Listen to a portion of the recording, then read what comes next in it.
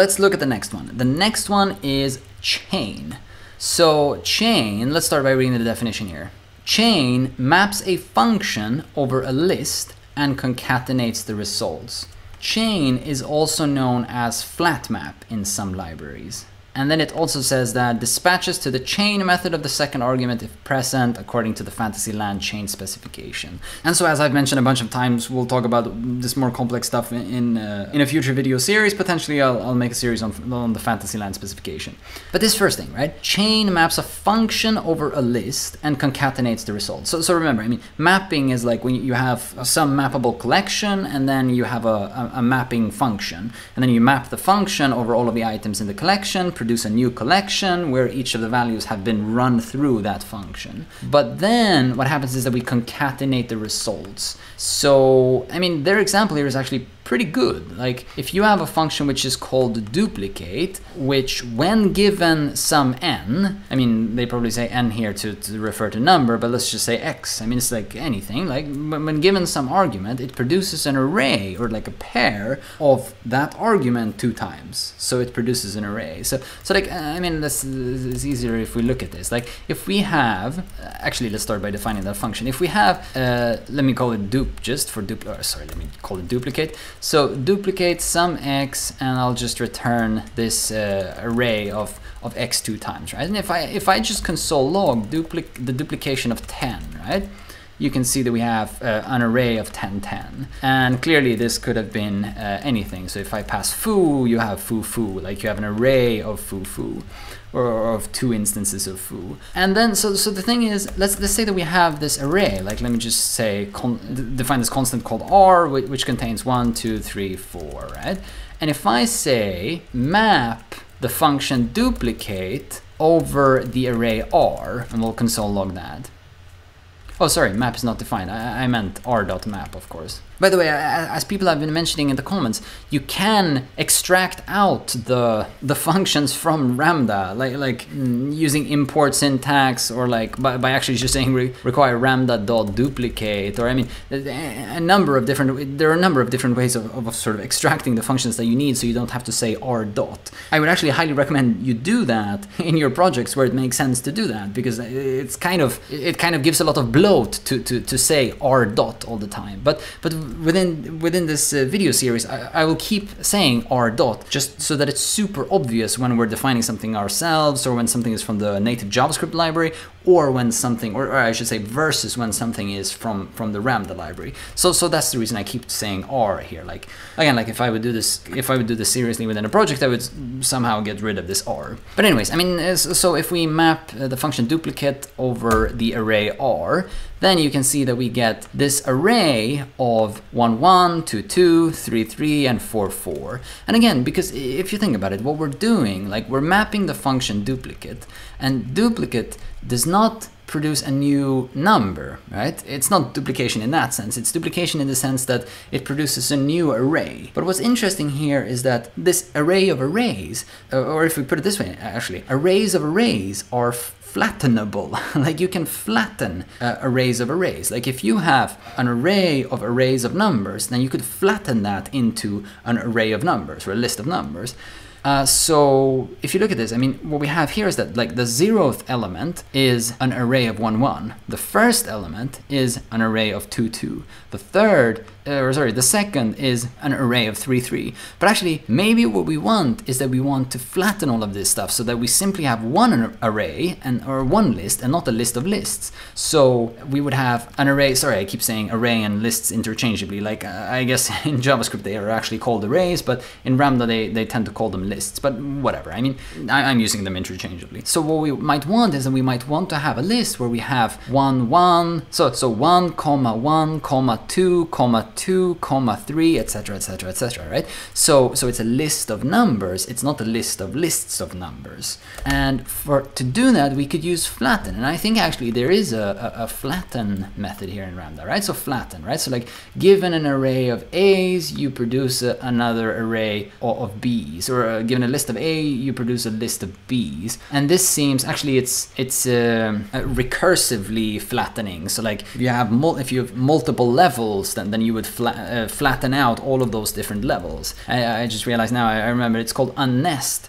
if you only want to unnest a single level, which it says here, right? Like, which removes one level of nesting from any chain. But I mean, here it doesn't matter because we just have an array of numbers, and just I guess flatten is a pretty clear name. So let's flatten this thing as well. If we look at that, then you can see that we get 1, 1, 2, 2, 3, etc, etc. So if you compare this result to this result, right? Like this is what we get if we just do map, and if we have something which is not flattened, right? Like we map over a collection, but then we return a collection from the mapping function, or the mapping function returns collections of the same type as like the main collection that we're mapping over. And then here we actually flatten that out. So the function, what was the function we were looking at? Chain. So the thing with chain is that we can do both of these things in the same step. We can map the function, but we can also concatenate the results. And concatenation of each of the results is the same thing here as flattening. And actually, I mean, if you're familiar with reduce, let's just think about this. Isn't this actually the same thing as saying r.reduce over r.concat starting from empty list, and then given the mapping of duplicate over R?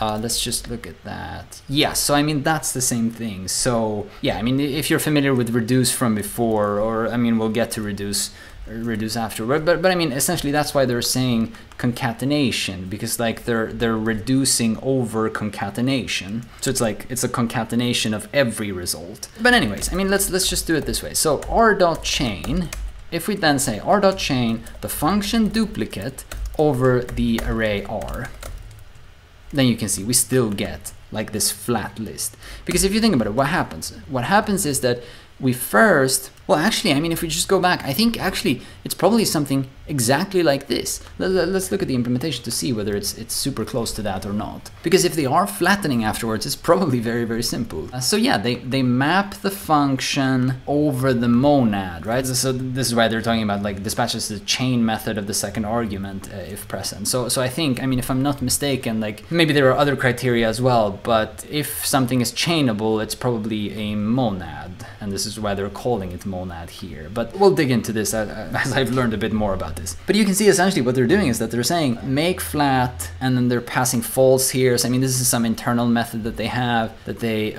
grab from this other module internal, and that's called make flat. So I don't know what this false is. Maybe this false is that it's not recursive, for example, might very well be. But so they're constructing a flattening function, and then they're passing the result of mapping. So in some sense, it's very, very similar to what we did here, where we say we want to flatten the result of calling map on, of course, this array we passed in immediately. Yeah, okay, but here, of course, they pass in that monad as well. But yeah, so that's chain essentially. Like if you have a mapping function that produces lists, and you're mapping over a list, but you don't want a list of lists as result, but you actually want a flattened version of the results, then instead of doing this in the sort of two-step approach that we did here now, you could do it this way. You could simply call chain. And I would assume, but now I'm going out on a limb here, but I would assume that this whole notion of a chain, the Fantasyland specification and monads and all of that is like something along the lines of that if you have a monad, you can, or let me put it this way, if you have something which is chainable,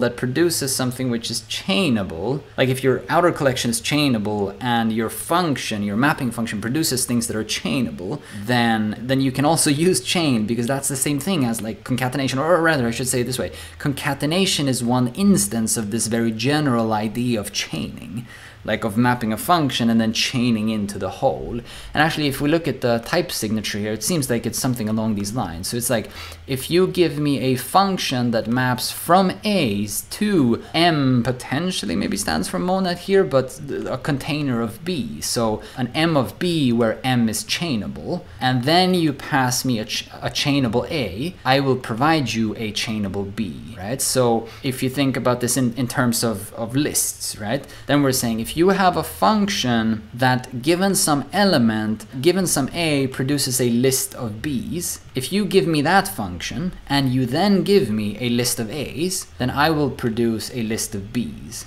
Right? Because if you produce lists of b's and lists of b's are chainable, and lists are chainable or lists are concatenable, then whenever you produce a list of whenever your function, whenever I'm mapping and I happen to produce a list of b, I can concat that with the result of the next application of this function, and concatenate that with the result of the next application of this function, and so forth until we from this list of a's produce this list of b's. So it's a bit hairy, and like this is again like a bit beyond my knowledge, but probably, like, if you think about it, it kind of intuitively makes sense. Like there's a more general idea going on here beyond concatenation, where concatenation is one instance of this general idea. But anyways, without all of this complex stuff, if you happen to have a function, if you happen to have an array, and if you happen to have a function that produces arrays, but you don't want an array of arrays, but you simply want an array, then you can use chain to automatically flatten the result of the mapping. That's chain. Let's move on to the next one.